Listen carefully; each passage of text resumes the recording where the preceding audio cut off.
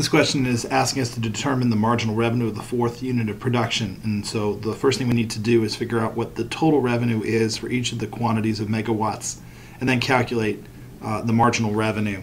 So total revenue for the first megawatt is going to be $550 because that's the price times the number of megawatts. If we use 2 megawatts, then each megawatt is going to be $500 in cost. So the total cost here, or total revenue, is going to be $1,000.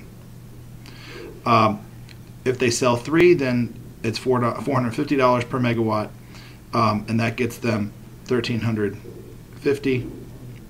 4 is going to be $1,600.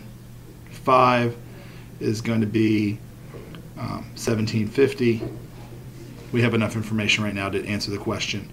The fourth megawatt is going to bring additional revenue of $250 because we're going to go from $1,350 in revenue to $1,600. So the answer would be $250 is the marginal revenue of that fourth unit of production.